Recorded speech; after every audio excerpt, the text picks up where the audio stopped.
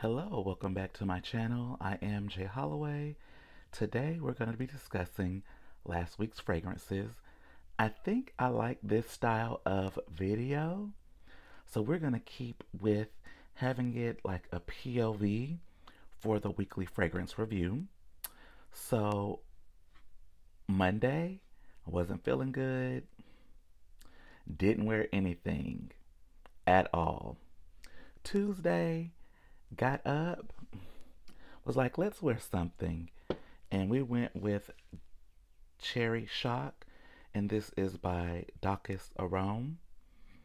And this is the perfume mist, like an elevated body mist or an EDT. I really enjoyed wearing this. It was perfect.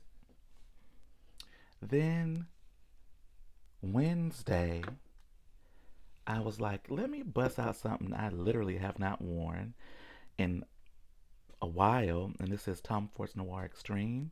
This is a nice, spicy, sweet kind of men's fragrance. It has a note of coffee, which is almost like a ice cream dessert. I think it's from India, but this is nice. I really enjoy it. Perfect for a date night.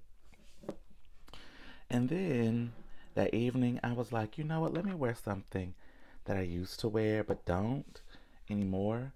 And this is Bulgari's Rose Extreme, or Bulgari's Rose Essential. This was actually a fragrance my grandmother had, and when she passed away, I got it, and I wore it frequently. And then I was like, you know what, let me just stop wearing this because I don't know if I want to be without it. But I decided to pull for it, and here we are. Thursday, keeping it cute and ethereal, Dream Dusk by Estee Lauder. This is a cherry blossom and geranium dominant scent. Very cute. I really enjoy it. And keeping with that ethereal, princessy vibe, we went with Roja Dove's Elixir. This was a fragrance that I discovered via Eva Monroe. She talked about it being uber feminine and just girly. I went to Neiman Marcus, sniffed it, loved it, had to have it. And I used to see it all the time on Scentbird, but it was only available as a subscription. And when I used to use Scentbird, I used to go with the a la carte option. I was not subscribing to where I was limited to only like 2 or 3 fragrances a month. I'm not doing that. Moving on to good old Friday, and we have Everything by T.S. Madison and Methra. Beautiful floral scent. I enjoyed this a lot. Layers great with my Roja Dove body cream, which is what I also used for the Elixir, which because it was the Elixir body cream. Highly recommend. Beautiful scent. And I think the longer that it sets up, the better it gets, because I've had this for like over a month, and it's really nice now. I mean, it was nice before. And then the good girl, Delina. And this is OG Delina.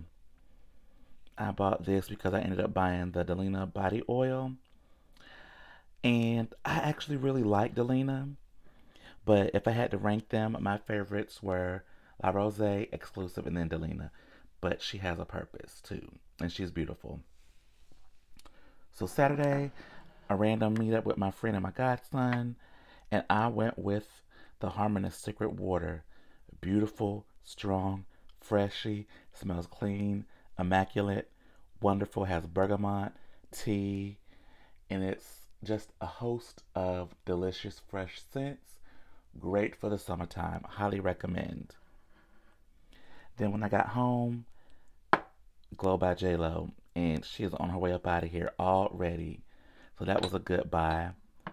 And then Sunday, cooked dinner, thought I was going to clean, didn't clean, read a couple chapters in a book, and topped the night off with Chance Eau Fraiche, one of my favorite freshies. So guys, that was my week in scents. Please like, comment, subscribe, share if you care. Stay tuned for more scented content. Bye.